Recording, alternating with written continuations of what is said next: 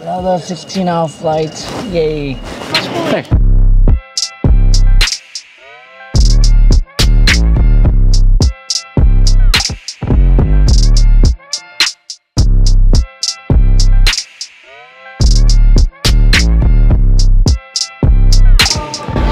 Alright, they're boarding soon, so it's been a long trip.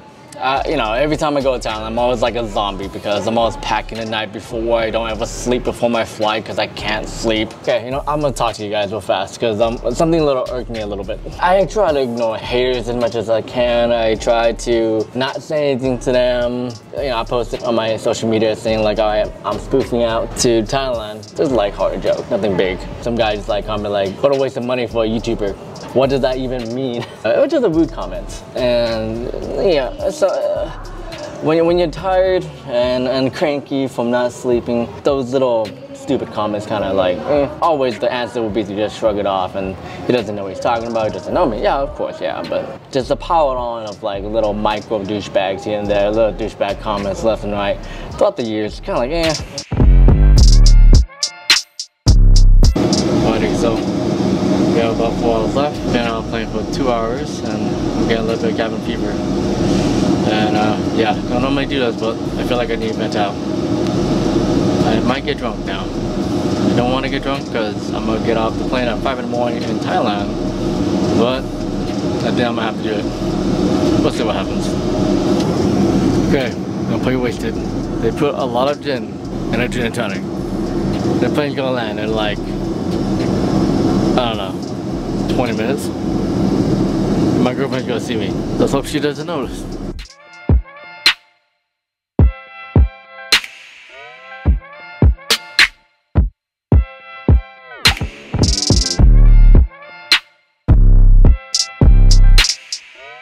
My question is, why am I so aggressive when I get out of the plane? Basically, Thai immigration kind of, well, you know, they're kind of slow.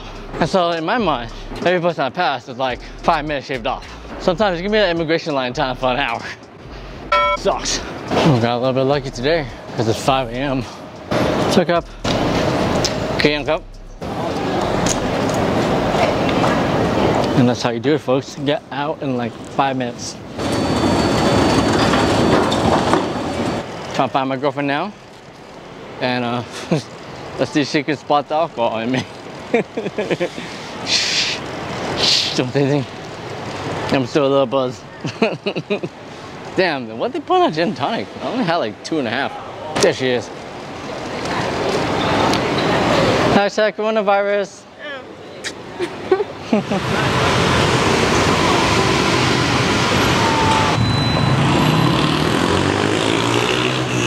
What's up, you guys? I'm here in Thailand now.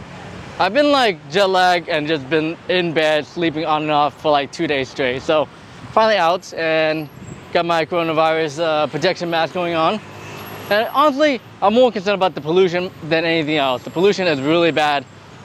This time, I don't know why, but like just the pollution rate always like off the charts. So today I'm gonna go out and go for a walk and we're gonna talk about the Go League. I'm gonna give you guys some pointers and what I've been using to win my battles. Right now, I only lost 3 battles out of 15. I think that's not too bad. In case you don't know about PvP, I'll give you guys just all the answers, you know, I'll let you guys know which Pokemon is good, which moveset is good, and which Pokemon you should give 2 movesets on.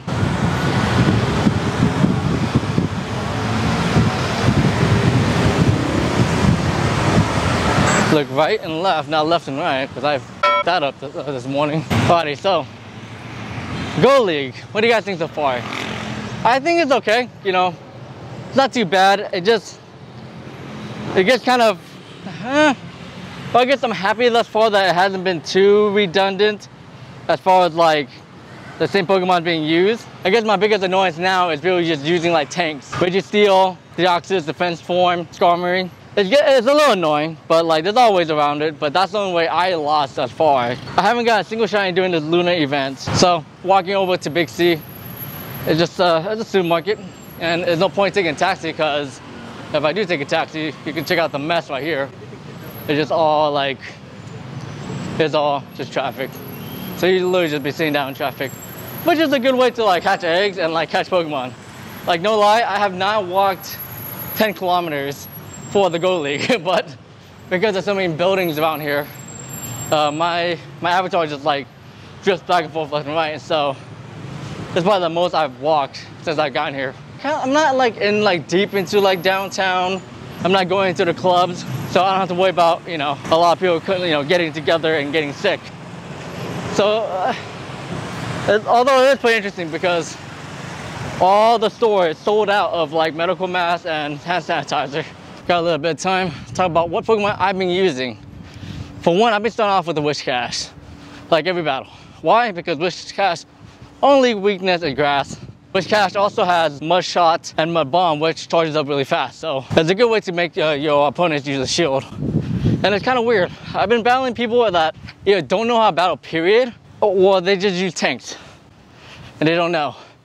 I think like the first round was like the only round that I knew that someone knew how to battle. The rest of the time, the tanks. There's always ways around it, but it's a huge guess because Gold League is so random. There's no theme cups like the Sith League, so it's like a free for all every time. So that's, you know, that's why I've been using Wish Cash. All right, the second Pokemon I've been using is Lucario. Why? Because all the people are using tanks.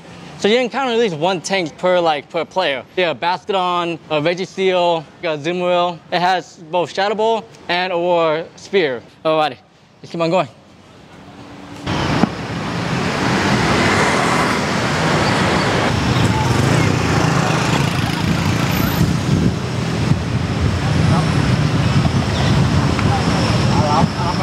So this one I've been kind of like playing around with. I tried Basketball, been working out a few times because some people try to use Arteria. So because Basketball has Flamethrower, it's been helping me out for steel types and the flying type as well. Noctowl is like a tank bird because it knows wing attack, which is like the best flying attack, and it has sky attack. So, all right, now I gotta go inside and get some cream and stuff.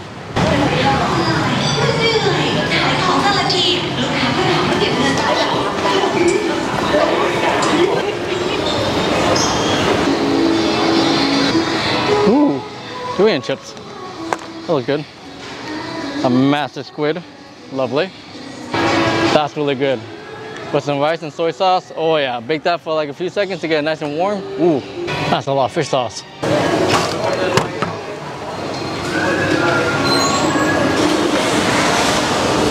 Right, got what I need to get. Time to go home.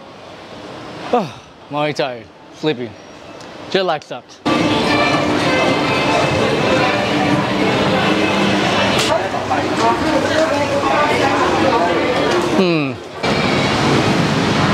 Alright, so let's go down the list of like Pokemon that I normally would use too for PvP, just to help you guys out. Purple Pass, or Nose Pass, which one I forgot what it's called, with Spark and Thunderbolt, because if you go against a Zumarill, at least Thunderbolt, you can probably fire off like 2 Thunderbolts before the Zumarill gets to Hydro Pump. Cresselia, that's pretty hard to like get. You have to get it traded to you. Steelix with the Dragon Tail, this is not too bad too, although I haven't seen anybody use it yet. I like this one right here, this Tepic Evolved Form, but only because it has Rock Tomb and Flame Charge, but Ember doesn't charge up very much. Let's see, of course the Zumarill. I have a shiny Zumarill, or Hydro Pump, and I have a regular Zumarill with Ice Beam. Blaziken with Counter, Blaze Kick, and Brave Bird instead of Blast Burn because I want the flying attack to like, you know, hit up Altaria and stuff like that. Or any kind of bug type as well.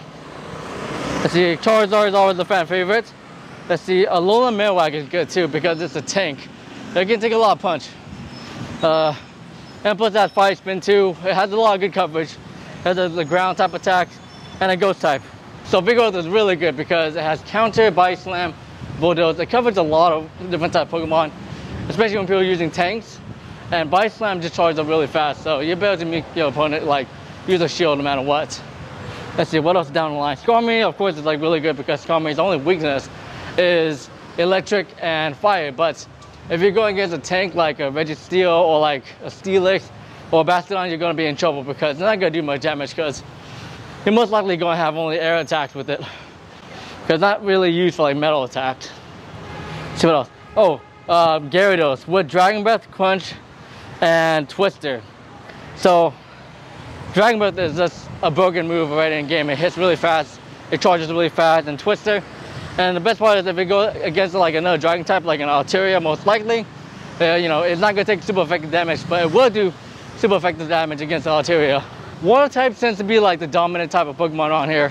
So having like a good grass type will help you out a lot. I haven't used it too much, but it has saved me a few times, especially when someone uses a Wish Cash. Altaria is a safe bet, but there's so many counters for Altarias nowadays, it's like, it's kind of tough to use it, you know? Tropius is really good, but I wish I had a better one. I'm thinking about putting enough candy for it to like get a second charge move, but I don't know. I hate to like put a second charge move on it and then like I get a better one from somebody else. Alright, so just quickly I just want to close off this video with a few things I forgot to mention. I really like Alolan Sentry because it has Powder Snow and Bulldoze with Ice Punch. It does help out a lot with a lot of situations. Wigglytuff is buffy, but it's not going to use its charge move very often. You pretty much use this to like, you know, take down your opponent without any kind of shield. I do like counter with the combination of Mud Bomb because Mud Bomb is just really dangerous to begin with. So having this together is pretty nice. But just to let you guys know, you're going to need some shield with this. Shogun is also a good replacement for Altaria because Shogun does have a higher defense and it does have Flamethrower too. That's one thing I like about this over Altaria because that's Twister. And the last Pokemon I want to bring up is somewhat a fun Pokemon to use because I like Munchlax because it has 212 HP, has Lick, which is going to be surprisingly really good against like someone with the Cresselia. Has Body Slam and Bulldoze. Still gonna play around with this a few more times. I'll end this here. Good luck for you guys. If you have any questions, leave them in the comments down below. If this video helps you out, make sure you like and subscribe to my channel for all things Pokemon Go related tips, tricks, and news. I will see you guys all in the next one. Alright? Peace out.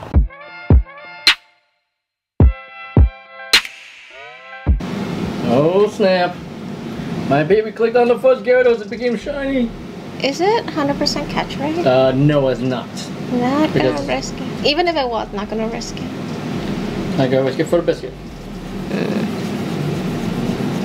That's amazing. I know, right? Oops. You don't even have a shiny Magikarp. I don't.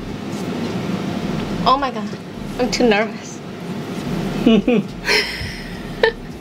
It's okay, baby. If you lose it, I'll give you one. 1, 2. Yay! I think it's 100% catch rate because that was a horrible throw. No, it's not. It would run away. That's so cool. Yeah. Yay. Check the IV.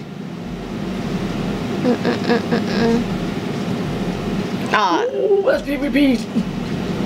Really? That's PvP IV right there. Like this is a crap IV. Yeah, if you want HP higher. Ooh, that's a good PvP right here. Nice.